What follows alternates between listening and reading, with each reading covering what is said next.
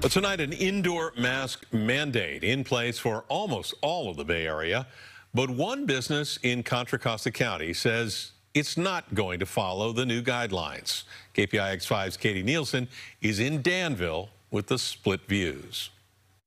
Here inside Danville Bowl, you can see some customers and some employees are wearing masks, others are not. That is despite the fact that masks are required indoors in Contra Costa County again, thanks to a new health order that went into effect at midnight last night. Katie Messina has an 11-year-old, and they decided to come to Danville Bowl tonight to get out of the heat. I don't know if I would have come today if I wasn't already here when I found out about it. At 11 years old, her kids aren't able to get vaccinated.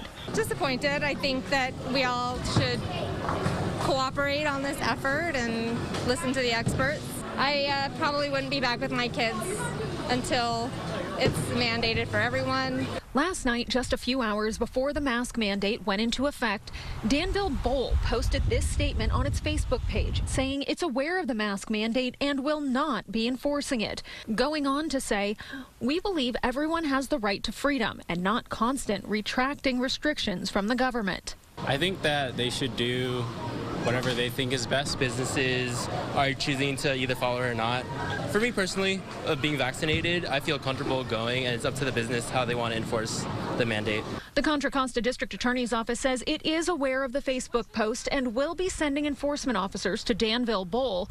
And if those officers find the bowling alley is violating health mandates, they'll give the business time to come into compliance before issuing a fine. Most businesses want to do the right thing. We don't want to be punitive. We're trying to work with them, educate them, and ensure that they can operate safely for everyone.